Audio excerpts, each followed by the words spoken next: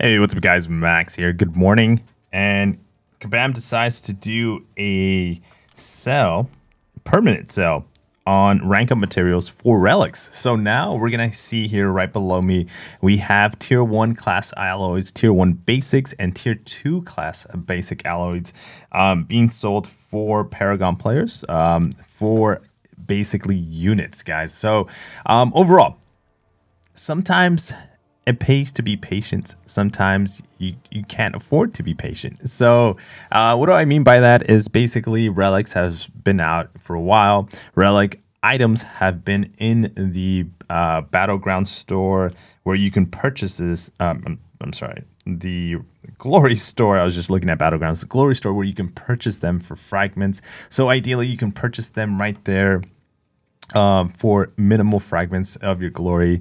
I can purchase a tier 1 for 110, some tier 2 fragments. I can purchase the 10% tier 1 class alloy, which I've been doing 10% on a tier 2 to kind of form, and just I've been using my glory, and that's where it's been going. Now I can say no to that if I wanted to, or still keep it for free and just choose to go and buy some units. Now, go buy the alloys with units. Now, why is this important? Why is this actually helpful? It's actually very interesting that they're doing this because it's going to expedite the prestige catch-up rank ups of relics. So now there's a second choice. A lot of people forget about this rank up tab in the game because obviously it involves units, it involves a cost, but you can go out here and just buy 3 of these, and every week just pick them up. So why do you need these? Basically, let's go look at your relics. It's interesting, man. It's interesting. Like I said, sometimes it pays to be patient, but sometimes we can't afford, especially if you're pushing to increase your champions acquisitions. You got to buy calves, you got to do arena, or you're pushing to improve your prestige. With relics, it's a huge thing now. But if you go rank up a relic, this is a rank 1 vision to try to get them to rank 2. I need tier 1 tech alloys, which are found in those crystals, a little bit of RNG, but I can ideally pick some up there. Some tier 2 basic alloys, which is 3 of them that I need. And those I can buy from there now. So as soon as you get a 5-star, you basically have the option to rank that 5-star up. Now, the other interesting thing, that's rank 1, right? So let me see if I have any rank 2s. I do. So let's say I want to go Captain America, rank 2. I want to go and hit the rank up. I'm going to need tier 3s and tier 2s. Now, at the tier 2s I have, the tier 3s, they're not for sale. So those are still going to be able to have to be formed. I believe didn't see that in there. The tier 3s, nope. So tier 2s. But if I go to inventory, I don't think you're going to want to do this, but just to cover this portion of it, tier 2s, right? I can go ahead and sell my tier 2, so you can literally buy those if you're going to be spending tons of units. You can literally buy those every week, sell these. And then when it comes to tier 3, let's go here, tier 3. How many fragments do you need to form one fully formed tier 3?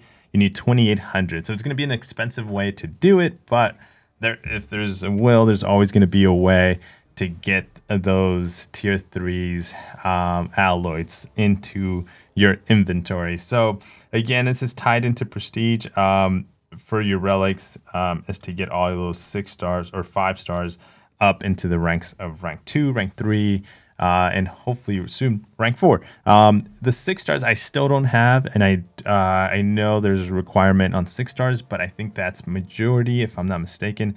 It's going to be focused on the 5 stars. Myself, I'm going to try to get as many as 5 stars up into the ranks of rank 4s.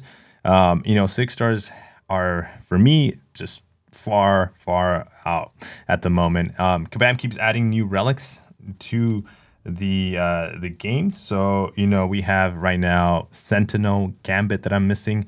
When it comes to the relics, I think there is a 3rd that I'm missing as a 5-star, but it's not showing up. Actually, interesting.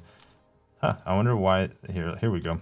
And she's Miss Marble too. Miss Marble, interesting. I don't have her as a 5-star, but she's not. Oh, maybe because I have. Nope, no.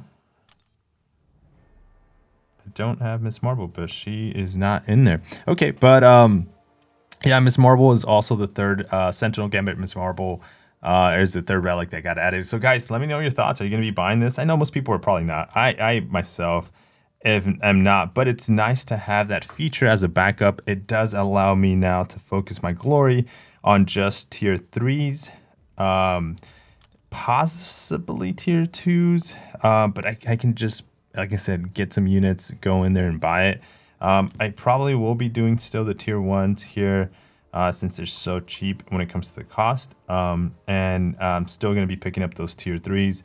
But now I can focus my glory into more of the tier 6 and tier 3 catalysts, along with basics and for sure tier 5 fragments as well. So so now it's going to shift basically the direction that I spend my glory into more of the rank up material, which is, it's interesting how this happens, right? It's always changing. So let me know what you're going to be doing with that new tab and new option of rank ups.